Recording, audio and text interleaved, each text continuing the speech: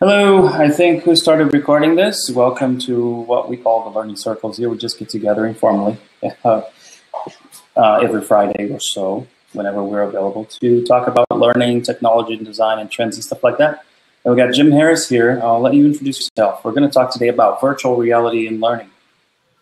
Yeah, my name's Jim Harris. I'm a learning designer at the University of Northampton, and I've got about 20 years experience in learning technology backgrounds, and I'm a gamer geek. I've seen the promises of virtual reality. I've seen the dip and seen it resurge. So yeah, it's just interesting to have this opportunity. We've got one tech demo that I will show you, which is something which I recently was introduced to, which is 360-degree videos. And these are fairly cheap consumer units that you can buy. And the question always with learning technology for me is, okay, we know what it can do, but how are you going to use it? How is that actually going to be used by learners? Are we using technology over and above the actual the realism of what we can do anyway? You know, do we just use technology for its own sake, or is there other benefits? So that'll be a part of what we'll talk through, if that's all right.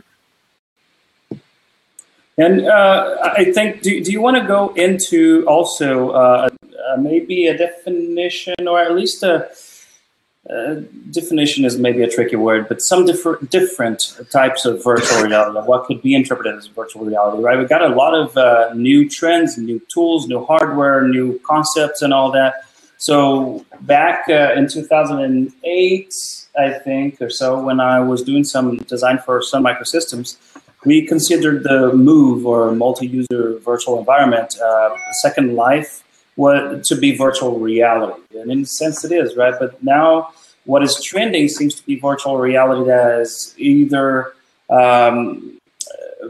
completely artificial worlds that you immerse yourself in through gear, like headsets and haptic gloves and stuff, or also 360 videos that are, in a sense, a virtual reality that you immerse yourself into a pre-recorded virtual reality, in a sense, or 360 photos, for example, like the spheres, if you will. And then there's augmented reality, right, that people also get confused a lot, and sometimes the lines are blurry a little, right? Yeah, absolutely. And there's a link that I'll share. There's a couple that I came across. You said there about Second Life. There was a lot of investment and universities saying, yeah, we can build this interactive experience, and that is virtual reality. You may be seeing the video clip here, which was back from the 90s of the Lawnmower Man. It was as if the person was in it, involved in it. It's a virtual world, and they have some agency over what they were doing within it. We are now in a, well, actually, if we're passive, but the world is virtual, is that still virtual reality? And the element of augmented reality, which is that it's the actual world, but with an augmentation on it. And that's something which has come up in, I'm just posting a link here, which is to a Camelot project, which is something that is still ongoing, and it's using virtual worlds. It's using Second Life to do language teaching. And when I first heard about this, I thought, that's great. You get two people in a virtual environment and then they discuss. Actually, that's not what they're doing. What they're doing is they're having two people having a conversation, heavily edited, and then that video is then shared and used for language learning. Now, there are benefits for each. You've got that observer view of it, but it's still in a virtual environment. It's a virtual version of reality, rather than something which is an augmentation of those two people are having a conversation face to face with something like Babel in between, being able to do a translation for them that they wouldn't be able to do if they weren't doing it. So yeah, there's this massive expansion of the term virtual. Some of the stuff that I used to be playing, you're talking Doom, Quake, you're talking things that were 3D vector graphic type worlds, which were virtual. They weren't representations of real worlds. Then you also had Second Life, which was representations of real world places, but in a virtual environment. But then there's that next expansion out into, does virtual reality take us into things such as blood flow through valves of a heart, something which you can't actually do, but it's modeling the real world. So that there is, there isn't a kind of a term. It seems to be it's like e-learning is capturing so many different facets of multimedia development and design. I think virtual reality is just something which is not conventional reality that you're faced with. Augmented reality is something that is conventional, but with an added element of technology within that layer. For extra information and context, right? Yeah, absolutely. And then you mentioned touring the veins and organs, internal organs and stuff like that. That's more of a simulation, but it's also a virtual reality too, right? So it seems to be more of a continuum, especially these days, than anything. It used to be a simpler term. Virtual reality was either stuff like Second Life, virtual worlds, or something that you see in those ridiculously looking 90s and 80s gear. Yeah, that's it. And then you've also got that element of, and we'll take you through an example of this, but if you are in a simulation and it's a virtual simulation, where is the differential between you watching someone who is doing something to a camera and you have to make a choice, so you've got branching scenarios, and the same thing being played out by an avatar, but with the same script and the same outcomes? Is it just because of the fact that you can switch the background to being wherever you want that it makes it virtual? Yeah, but actually the thing that I'm seeing is it's not a real environment to me. It's a virtual environment. It's a virtual scenario. So there's a lot of interesting things. I tried to come up with a project a long time ago, which was about using and how do we translate workshop type activities where you can only do them face to face, you can only do them within a set criteria, translate them into a virtual scenario, but not lose any of the potential learning outcomes from it, as far as recognizing behavior changes, understanding that your decisions and your branching pathway through will have specific consequences, which you will then need to take account for and learn from. And that's where I said right at the start about where would we need to replicate, a huge environment and have the avatars with full facial shifting and the mapping and all of that, when actually a straight piece to camera would have done the same thing. And it's using that technology and using that balance to know whether or not you are involved and engaged with the scenario, or if you're actually watching the scenario. You've got no agency. Observing.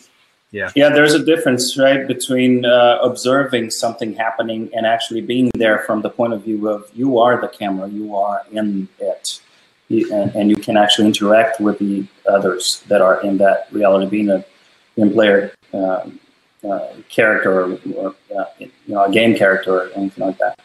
Yeah, non-human. Right? You said did you want us to watch this video? Yeah, you can do. That was just a bit of fun to put up about Lawnmower Man and what the idea of the virtual reality worlds were. I mean, the underlying principle, not to get too into Lawnmower Man and its deep philosophical meanings for it, but the idea that you can use computers, you can use this immersion to really start engaging in different levels of learning.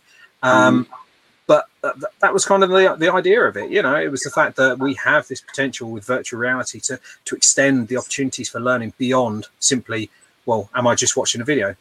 And that's a real balance. I mean, we've got some virtual reality roller coasters going on. We've got some experiences, and people are saying, yeah, it's great. I can look around. I've got the headset on, and we're getting the 4D stuff, the smoke and mirrors that are going on. But actually, yeah, it was a nice experience. I wouldn't do it again. And I wouldn't come back, and once I've experienced it, would I really start wanting to look in that corner rather than that corner? What would I want to do? And it's on that, almost, if it's something that's on rails, which obviously this video shows you, well, how much can you learn from it if it's on rails? You can pause, you can rewind it if you've got content in there. The other side of it is equally with Second Life. Just why do you need to be in that environment, and what benefit does it offer you that the technology and the problems with the technology and getting connected and staying connected, all of those issues, you can't have 4,000 people talking at once. So therefore it's good setup to have. But coming back to what you were saying, I'll do a quick demo, because it's one of those things of starting to think about how you could use that technology. And this is what started our conversation. And can you share that link first, though, because in the chat, because I don't think that will play in the recording. The link to the actual video. Yeah, yeah. So this is the link. Let me just pop this through. Here we go. So it's a bit of fun. I mean, it's a bit of 90s, 9 minutes of seeing what virtual reality could potentially be. Interesting thing with it, it's not really modeling real world in a virtual environment. It's really kind of conceptually different, which is great. It's why model an existing building unless you're going to go to places where you couldn't really go in real life. So on that note, we will now come back to what we've got with essentially this is the thing that sparked conversation. This is a 360-degree video. I don't know if anyone's heard of it, or I shared a link earlier. I'll share it again. But the idea that you've got a camera, a webcam that's effectively got a fisheye lens. I haven't got the streaming set up, but I'll take you through it. You effectively have, based on the mobile device, there's me standing there. But wherever I happen to move, the device is then moving me and orientating me around where I happen to be. So you're seeing that at the moment. We're seeing a beautiful moment here of creation. This is from Star Wars. Obviously, the big creature there, that's or the big machine is an AT-AT. The smaller one is an AT-ST. Always look like a son and a mother and child type situation. So I just thought I'd lay this out. But the thing is, I can spin around this. And if I were to record this, then actually it would record everything, and you guys would then be able to be spinning around it. So if I had particular things of interest here, like what is that picture up there? Would I be able to zoom on it? Would it be clickable? Okay, I can now start seeing that 360-degree video. If this was a conference call and I had 6 people sat around the table arguing and I was playing that video back, we would then be able to see the reactions of each individual person, and each playback would then be a unique experience. You would then be able to see, well, why did John say that? What was he talking about? What was he pointing out? You would miss that any other way. That's where I started to think that we could potentially use things such as virtual small V, maybe virtual environments that you wouldn't necessarily get if you sat beside that person. You would miss that. So it's giving you that extra level and that extra layer of opportunity for seeing what's around. But the danger is always about the fact that we get the technology, now what do we do with it? And that, again, is we've got Second Life. What do we do with it? Well, let's build our own building, make it a virtual version of the real version, and then let's hope people come into it. Okay, well, so they're gathering together, but they could have done that somewhere else. We could have used a lower impact technique. And actually, what is the reason for them coming together? What is the fundamental design purpose of them coming together? If they're just coming together to be together to then watch a PowerPoint presentation, doesn't matter how good the environment is, it's still a PowerPoint transmission of content type presentation. So that was an interesting way of actually how are we starting to use virtual reality. Can we imagine? And I saw this, I was at Goodwood Festival of Speed, and there were about 40 people sat on a big stage, each of them with the Vibe goggles on, and each of them was then going on a roller coaster type thing, and the stage was moving and you could see everyone was heads in different positions, and that was good. But did they just experience it, or did they learn anything from it? And I think it's that, why are we wanting people to be immersed within a virtual reality environment? What purpose and what agency? What do they want to do? Do they want to reflect on it? Do they want to give suggestions? Do they want to have that? Yeah. Or do you want to just add that person to a virtual lecture room so they can listen to a lecture while able to spin around in 3D, right? What's the point of that? Yeah, yeah. And actually, the fact you can do it would be a distraction. Yes, it could be. It takes away the focus from, because then the novelty of the virtual reality itself, the person will want to look around and explore. It invokes them to look around. They have goggles on that will inspire them to actually do that. And they're not listening to the person talking. Well, in person, with just a flat video, for example, you're more prone to focus, I would argue. Yeah, but then you come on to that tricky thing of, once you've seen the person, what more are they adding to the video to see their face? and that comes into the good video design. Once you notice that Yeah. person talking, you see Now, the environment. I've seen some, so I think virtual reality is getting to the point where it's accessible too for just about anybody to dive into it. Like with Samsung Gear 360, other cameras like that, that you already record video in 360, right? Yep. They have two lenses normally, they have two lenses and they record with fisheye lenses they add up, they stitch things together live for you, or via software later on. Just about anybody can jump in, maybe less than $400. You can jump in and start recording things in 3D. But then I think where maybe the really interesting thing comes for learning purposes would be to, on top of that virtual reality video, that 360 video or photo or series of photos, you actually stitch those, not stitch, that's a term for stitching together several photos into one, becoming one orb, right, that you immerse yourself in. But you bring those videos together in a more of a learning experience where you augment those videos with on-screen cues and things like that. Like I've seen a very nice demo of, I think it was a real estate demo in an apartment, or somebody had items for sale or something in the apartment, and you immerse yourself in the bedroom and you can see shoes for sale, you see the pricing of the shoes, and when you look at the shoes, you focus on them, that's when it detects that you're looking at them and it pops up the information, the price of it, of the pair of shoes. And then if you look to your right, for example, there's a door leading to the kitchen. If you focus enough on that door, it opens it up, and then it places you into the kitchen now. Without you having to walk, obviously, you just are placed in the kitchen. And now you can look around the kitchen and see the price of items like a fridge, for example. It was a retail store type of demo. And so the information pops up depending on what you focus your eyes on. And it knows what you're focusing on because it has cues on the screen. You'll see little dots that if you hold enough, they'll show the information connected to them.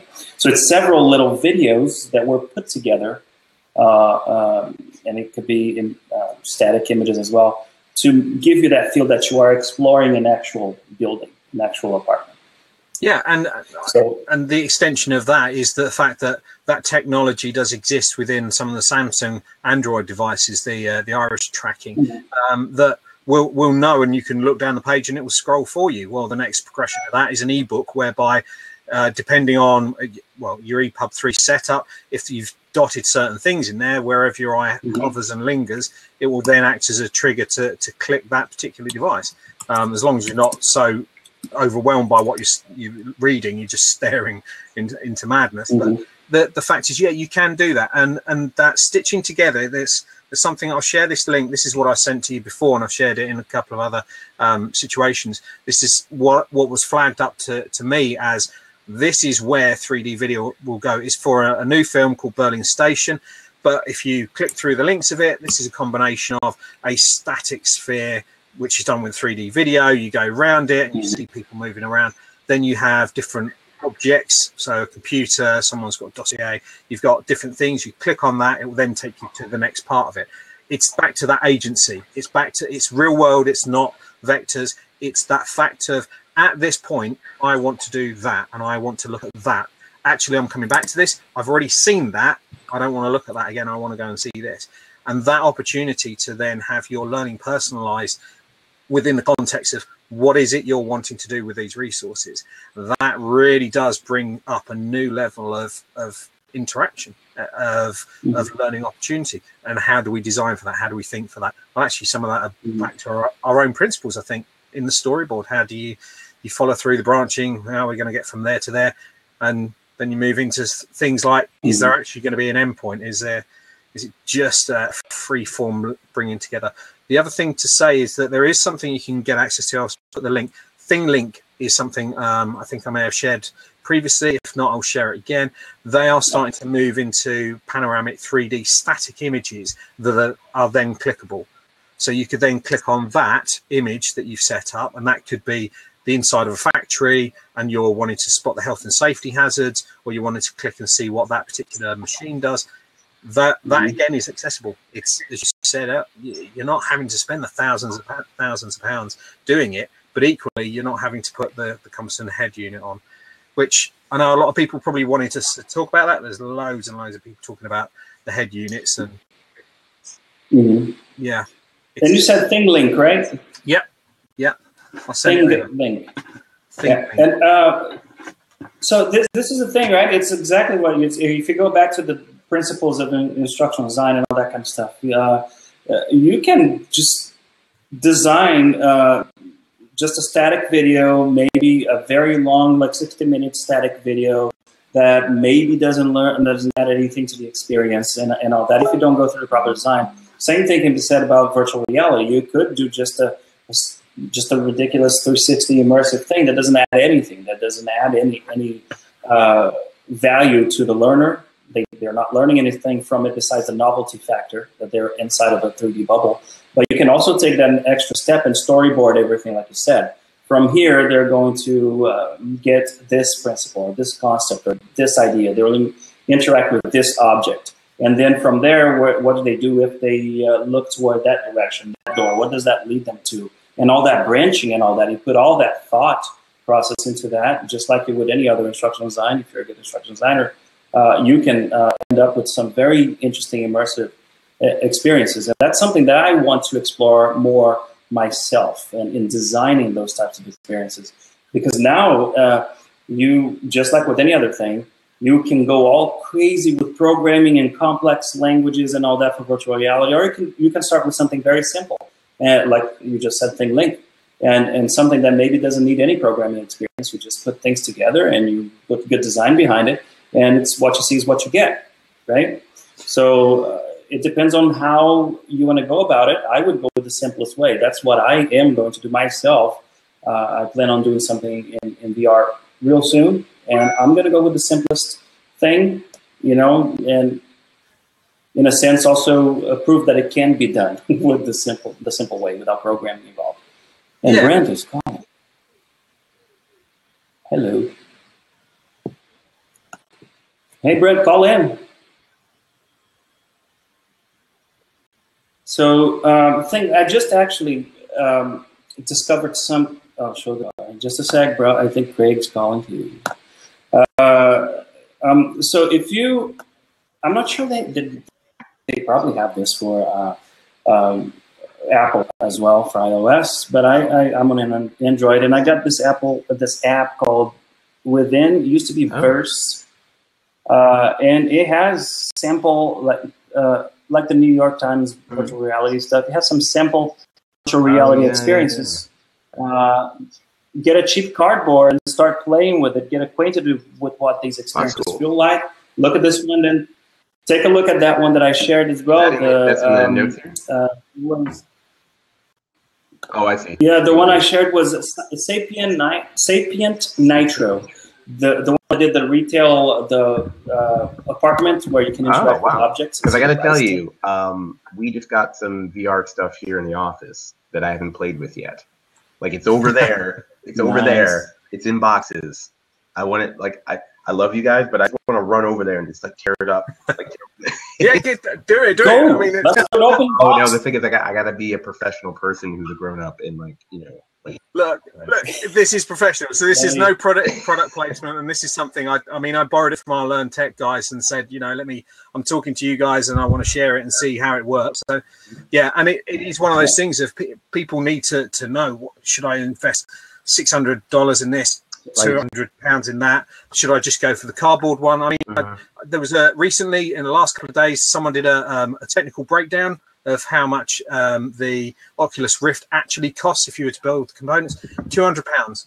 So people were saying, wow, the markup is horrendous, but not realizing, but do you know how long those guys invested to get to that point? Right. Come on, that's like the way that industry you do want them to continue making innovations. So yeah, you're gonna have to pay for that. And there really is there's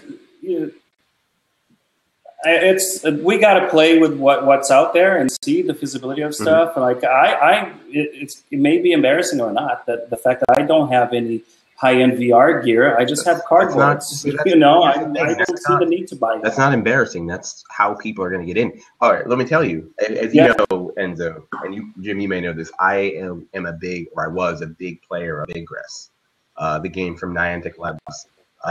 Which was a startup within Google, started by the guy who created Google Maps. Anyway, you know, we had been talking about, like, you know, that's obviously an example of AR. But, you know, we thought, oh, many people should start playing Ingress. But, of course, there were a lot of barriers to entry, and a lot of it had to do with the story. A lot of it had to do with, you know, some of the gameplay. So there are very few people who are really into this particular augmented reality implementation. But we heard that they were going to start working towards some sort of Pokemon thing. We're like, okay, whatever. So we'll have a few more people. So the right, I guess the reason I'm mentioning is that the right implementation can blow, you know, a market wide open, especially if you keep it simple. So that's exactly what Pokemon Go AR is. And so you have a bunch of people like entering into augmented reality at kind of a, not a low level really, but kind of a, like a fairly low level, right? So like, but these people are now primed for more things. So you having like cardboard, that's not like, you're not in the club. You're just, you know, you're where most other people are. Like, I don't have the money to get the stuff that's in the other room. I'm not buying it with my money. That's exactly. Actually, technically, you're buying it with your money. So, yeah. You touched on something there too, Craig. We were just talking about that. You can design something that is just like with any other type of learning experience. You could, if you don't go through the proper process, you can design something that has no adoption, doesn't add anything to the experience or anything. Not that Ingress was that. It was very specific, but it was great. But it was very specific. The story was one that maybe would compel not everybody. Pokemon is more universal, if you will. But it's the same game, right? In a sense, it's basically the same data sets and all of that. Very similar experience. It's very similar. It's so similar that actually all the work that English players did to create portals, all of those portals are now Pokestops. Every one of them. So like, the same data, and it's all about the story that they're using, the story that they're telling. So you could come up with a story in a virtual reality that's not going to attract anybody. Plus, you could go with something that only works on some high-end gear that nobody's going to adopt within the organization. So why not start with the cardboard, with the cheap stuff that you maybe can get for free? Your company can maybe buy us thousands of those for really cheap, and give it to your audience that is going to be immersed in your experience as well.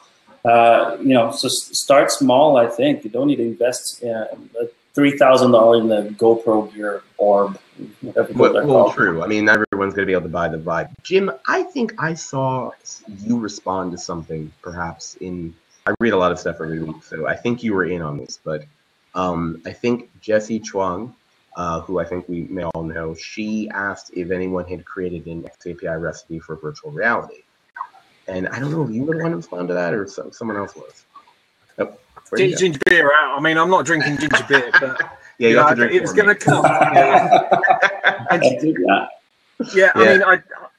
I raised it. It actually came from yesterday in preparation. Not to say I was doing a lot of preparation for this, but I've been following a thing called High Fidelity for quite a long time. This is an open source virtual reality environment, and doing my typical XAPI thing, you know, it would be great because I know that there was the Rage project, which is one to check out, is using XAPI statements on objects within 3D environments, so that when you hit it, when you collide with it, it will then generate a statement to say this person hit that object.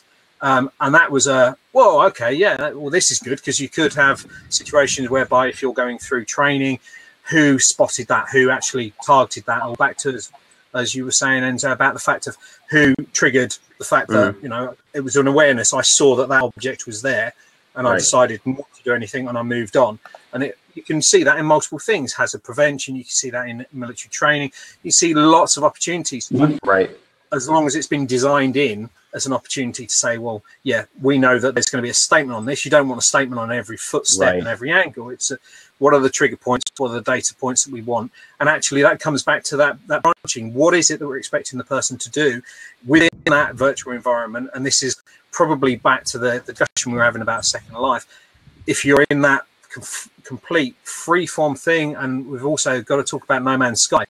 Complete universe that you can go through. Yeah, actually, at what point do we want to say, well, you're at this point, and actually this is going to trigger this event, and actually from this you're going to learn something. You're going to have a social interaction. You're going to have a predefined clickable link that then give you that, open the box, and inside the box is some documents that you need to then read to progress. And if you didn't read those documents, you didn't know how to progress on. Yeah, and having those. So you've seen people do an XAPI with virtual reality where you can pinpoint exactly what object the person interacted with within a virtual experience and how they did that. Yeah, as well. What I'll do is I'll step back and I'll find the link and send it to you. But again, it's that classic thing, as you said right at the start, that what do we define as virtual reality? Right. Other people might say that it's just a game. It's a game environment, and it's using the virtual is because it's a representation of a real world.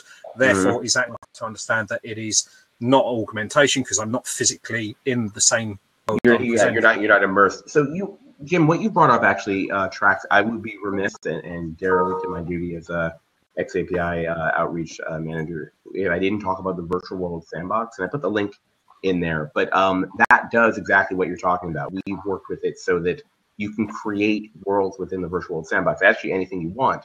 And the editor within it, you can actually set it up to track activities and interactions between bodies or actors or things. So you're actually tracking all the activity. We have a nice little demo that I'll have to find.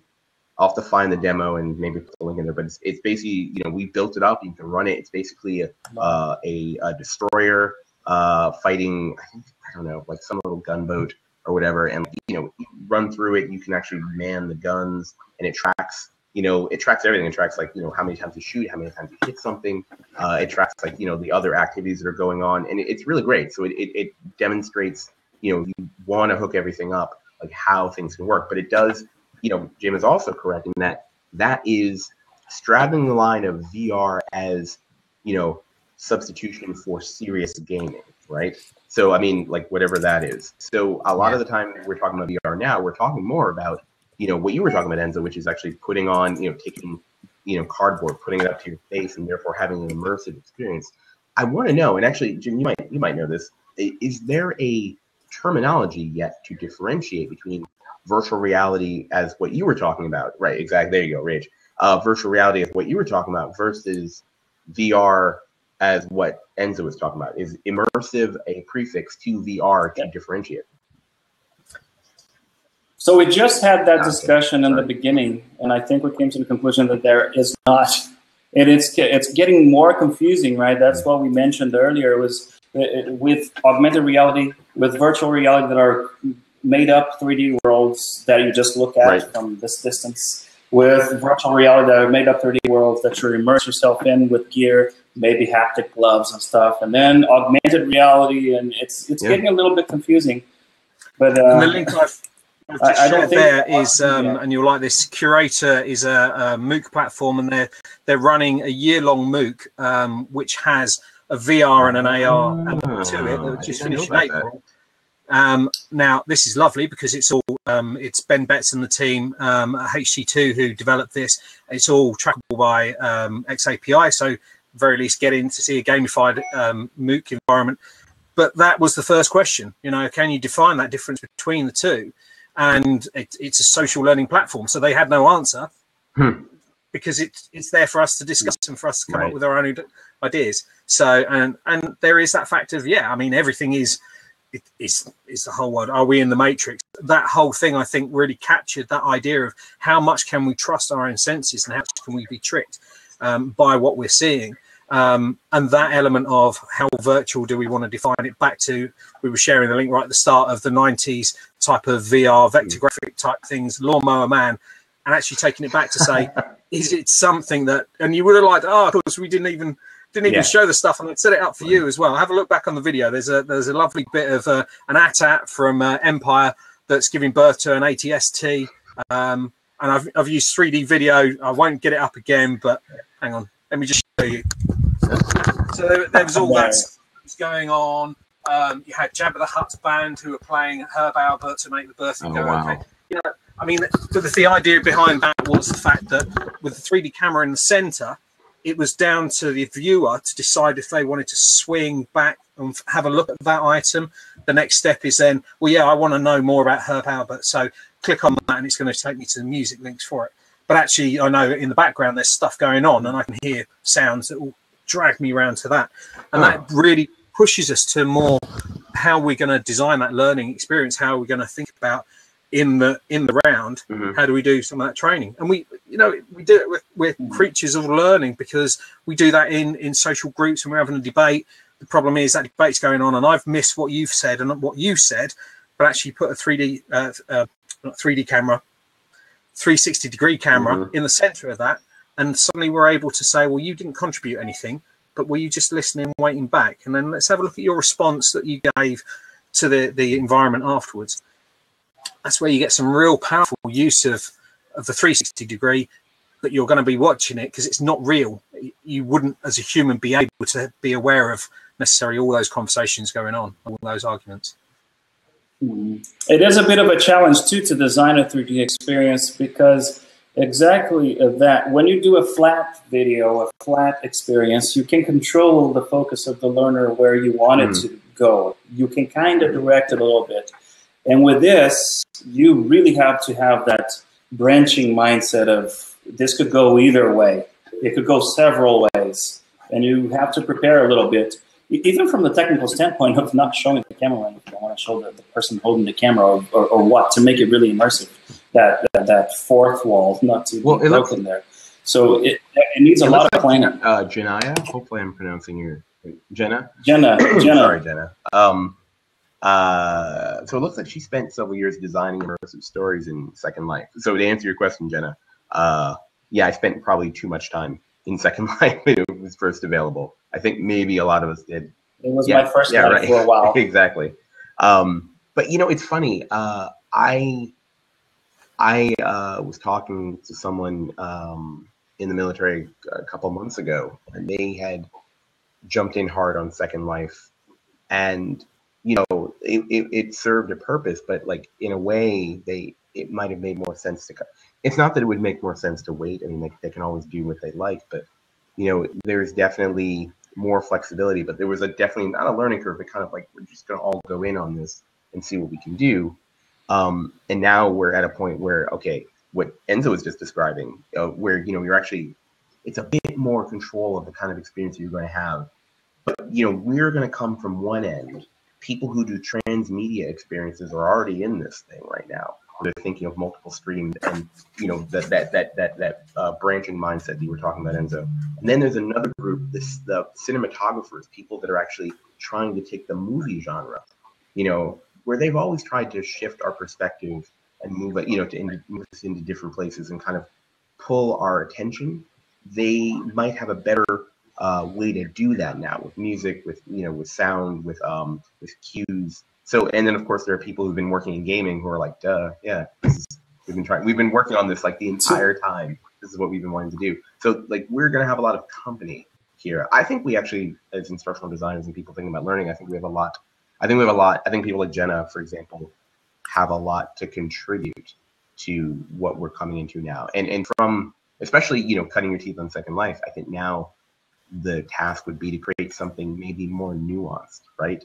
Where, you know, you have paths untaken, but you're still trying to have checkpoints, you know, so that you can actually show that people are achieving things. And then you have to get a bit more granular about like what does that actually mean and what competencies are they actually exhibiting by making these decisions. You know, what are we judging things based on timing, you know, or, you know, like broad metrics like that, or are we actually looking at their decision process and seeing if they were able to survive on the island, for example. You know, as an example, you could have a closed world, which would be an island, and then could you live, or did you freeze to death, or get eaten by, you know, giant spiders? I don't know.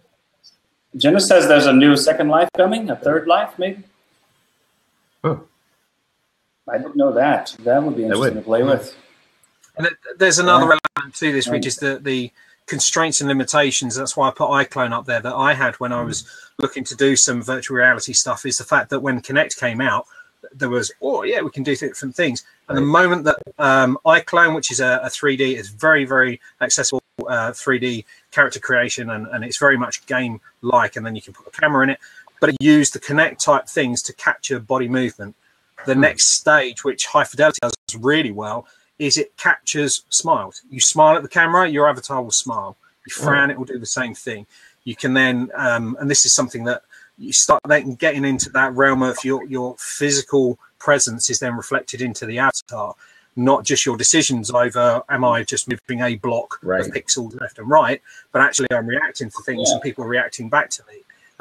Especially in what I thought we were getting to with Second Life and the language teaching, whereby what you're saying and the way you're expressing it is then not making sense to the other character, who's then a real person, who's then responding back, and to different points of the globe, but that shared experience that could not be generated in real life for them at that point.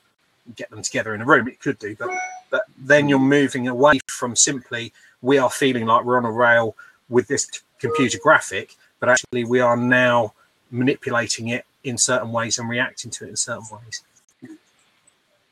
Anybody read the book Ready Player One? Oh, yeah.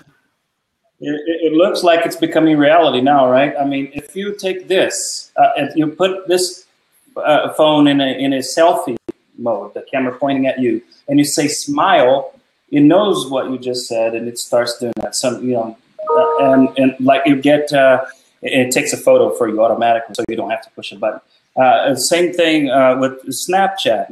It knows where your certain parts of your face are with all the algorithms that they got going on, and it places the stuff in context, like Google Hangouts she's started doing as well, right, with those little things, decorations and stuff. It seems like the technology is there. We just don't have one single platform that is the place to go to, like we did in 2008. No, we have a lot more resources and people working on stuff. It is, and eventually we'll arrive at certain standards of operation, and it's already happening. People are already thinking about, you know, how to standardize, like, okay, if you're going to build a virtual world of this type.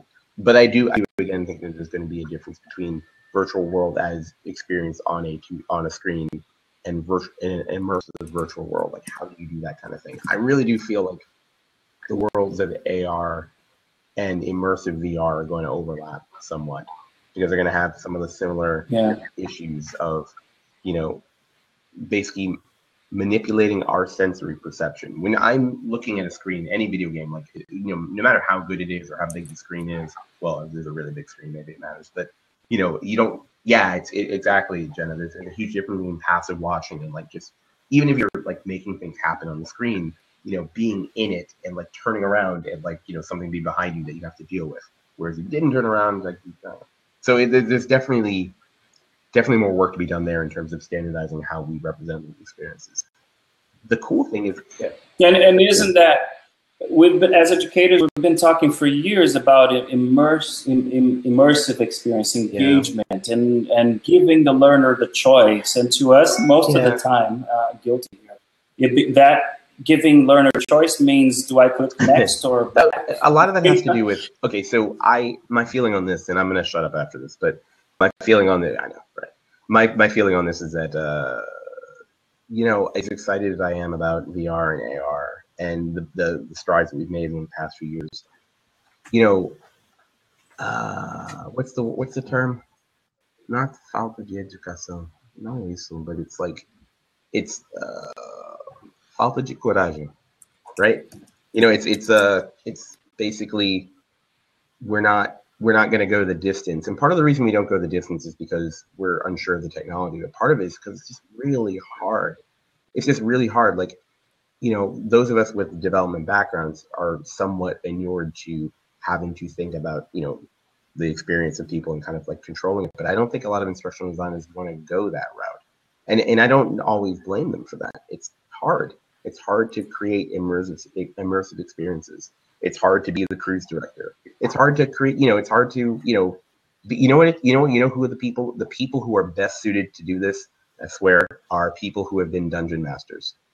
I swear to God, there's a market in the future, or the future is now, for dungeon. If any dungeon masters are listening to me, or if you have little dungeon masters at home, like, just wow, the nerd factor just went up. I'm just saying, like, but you're absolutely right. I mean, those early formative years of how you interact with people and how you project yourself and how you define and decide your avatars, all of that. I mean, this stuff, I was going to go in my stack there because I had an Atari 2600 in there with all the cartridges. I'm going to make a little shrine to Ernie Klein for Ready Player One.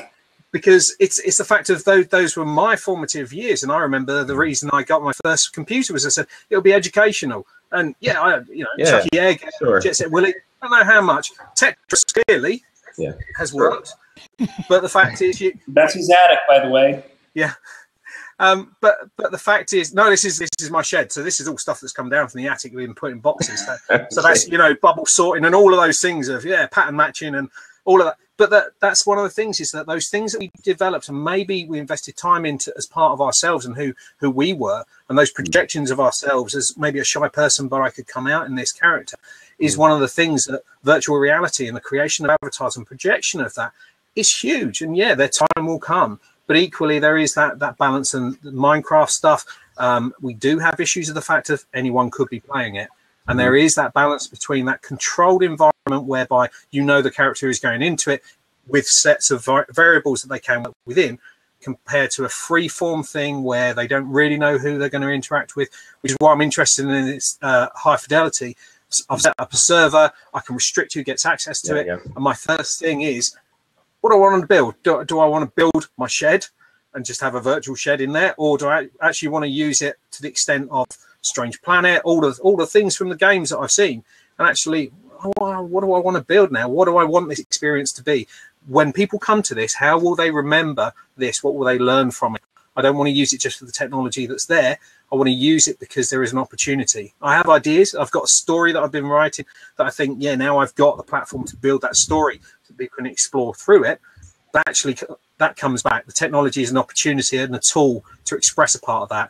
It's not the defining factor of it. And it comes back to the transmedia storytelling. Yeah. Oh, which reminds me. I'm going to mention how to handle conflict and all that. Yeah, she's right. I mean, we need people who understand the interactions between people more than we need people who understand how to make the technology work. And I say that as a person who's probably more the latter than the former, although. Yeah. But that's really And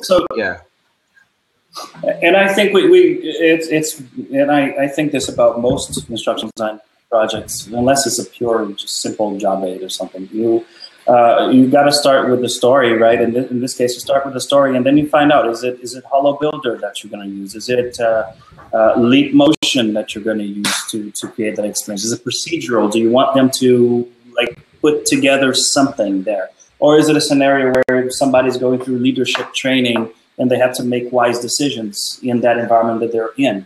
Or is it an onboarding tour of a campus of the company that it has a very strong identity with that one founding campus of the company, and you want to immerse people in that story, that history of the whole thing? You start with the story, and then you figure out what type of technology you're going to use, right? 360, and there are so many options out there. 360 video, just VR worlds that are completely artificial, or just plain old augmented reality, and so many options there. And the story has to be there. We learn from that as well, because we see a new piece of technology, and as designers we say, now I can do this, and up to our level, and we're now suddenly doing something beyond what we were doing before. And actually we need to be aware of, if we're going to do that, it's an enabler for us. Don't just do another next and back button in a slightly different way. I mean, Brent was talking. I watched that the Video Friday thing that you were doing, and that whole idea of loads and loads of information. You pause it when you want. You take control of that technology. You're not in it for the ride. You're in it for the moment when you can pause it and say, that's the bit that I didn't understand. That's the bit that's interesting. Back to XAPI, and I put that statement in. Yeah, scrubbing. Why is it that everyone keeps on pausing on that slide, that piece of information? Exactly. And what do they do next? They talk about it. is it that moment of realization, and that's the thing that then sparks them to then go off and do the next thing? That's great. We want to do that. Yep. There's the other side with going back to the virtual world and the boxes and the artifacts that you put in. Why is it that no one opens that door? What is it about that door and that particular scenario that no one wants? Why does no one talk? And I remember doing this from my Air Cadet days, where we were thrown into situations and said, there you go, it's first aid thing. And there'd always be someone sitting on their own, not talking at all. And if you miss that person, hang on, you go up and say, are you okay? Are you part of this? And then you find that, yeah, actually they're suffering trauma. And that's those type of things. And suddenly you eke out extra levels of learning that you've put that thing, that opportunity, not knowing how people will deal with it, but knowing that people should deal with it in a way. And then that will be a learning process. And here's something that gets in our way too, as designers, is that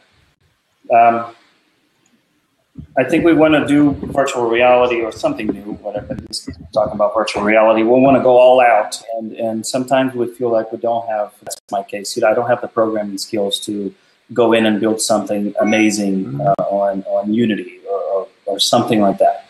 So where do I even start? Oh, you mean getting a hold of tools to help?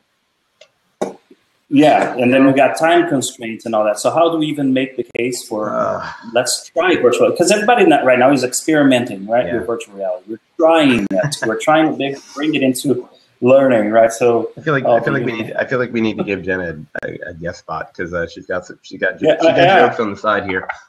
She's right though. It is. I mean, I'm happy to jump out if she wants to. No. Actually, guys, I'm gonna have to step out because I got some stuff to do.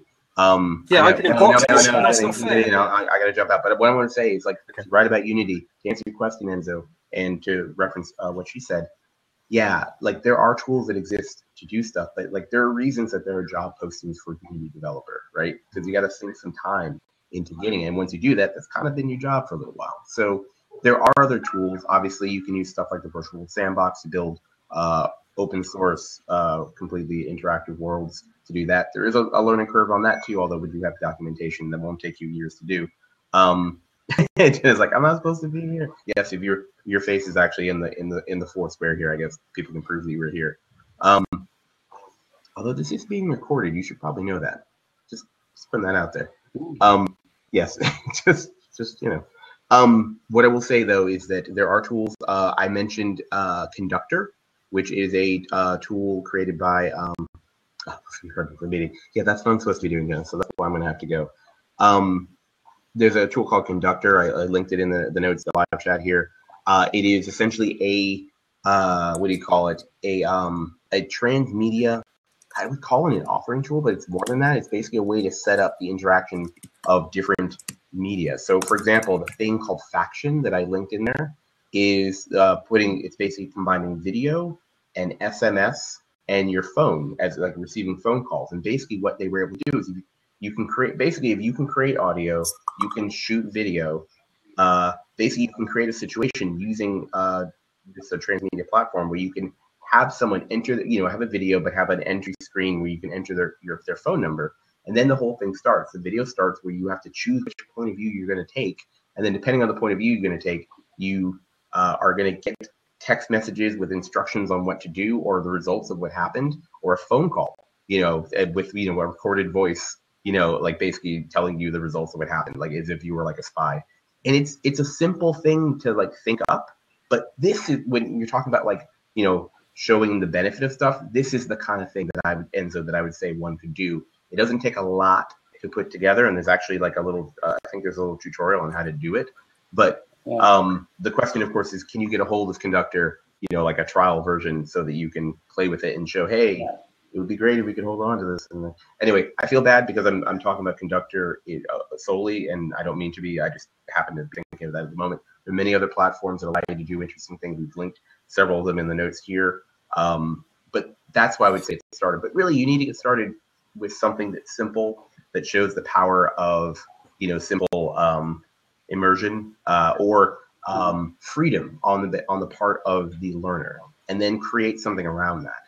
So yeah, I think Yeah, that's a great thing. Start with simple, start with a tool and get to know that simple tool. Start simple, right? And I think Conductor is a good tool for building like what used to be called now or alternate reality games, right?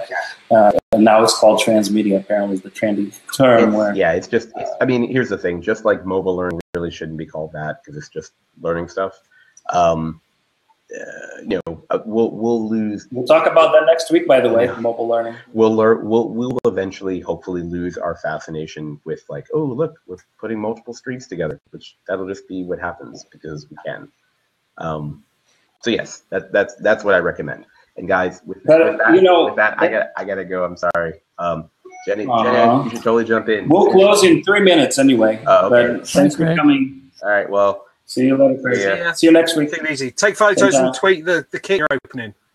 Oh, yeah. Awesome. Oh, and but we need to see his gadgets. He said he just got a lot of VR gadgets and stuff like that. Maybe we'll do an open box type of deal. It's something else that I was going to say about starting in VR. That's something that I try to do for projects is build in the project time to actually learn the tool. Like I try to make every new project a challenge for myself. I want to learn to use a new thing. I want to learn a new tool or a new trend or design technique or whatever it is. I build in time on the project to actually learn to do that or to bring in somebody who will help me set that up. So that I'm playing with it. I don't feel pressure to deliver on something I don't know how to do within like a week. I build in a buffer there so that I can play around and learn it because if it's something new, if it's something that everybody else is experimenting with. Like recently, we just did a gamification project at SAP here, and the platform that we used was fairly new. It's an SAP platform for gamification service, and we needed to make sure that we knew what we were doing, and we had to get acquainted with the product ourselves, and we built that into the project.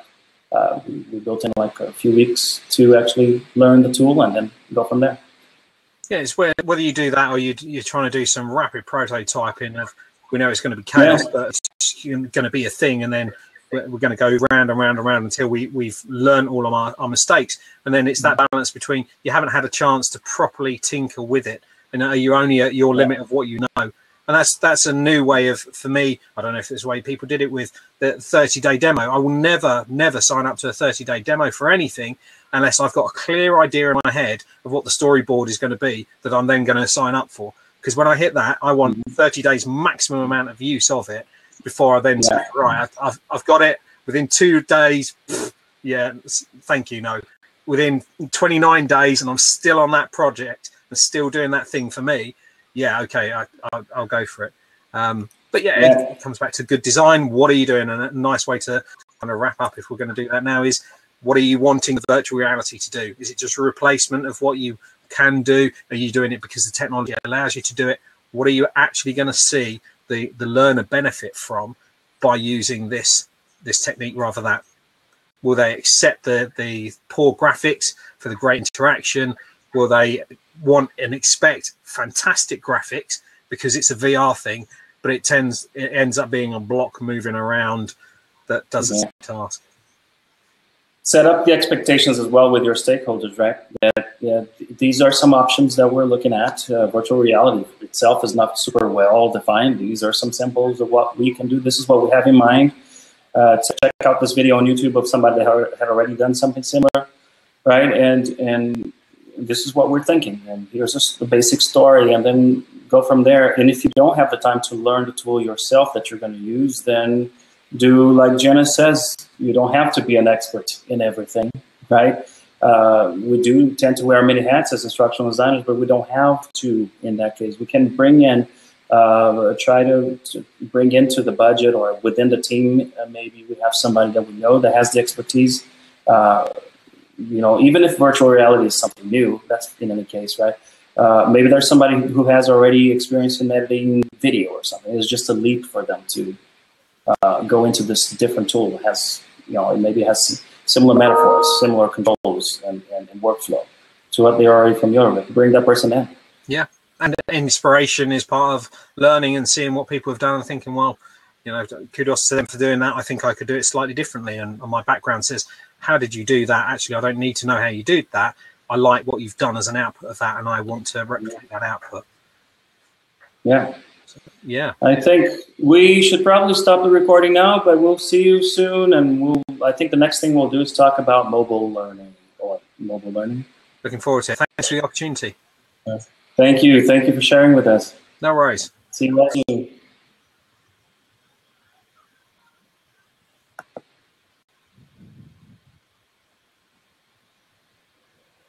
And you try to hit the pause button and it's not working. It says it's still recording. Yeah. Can you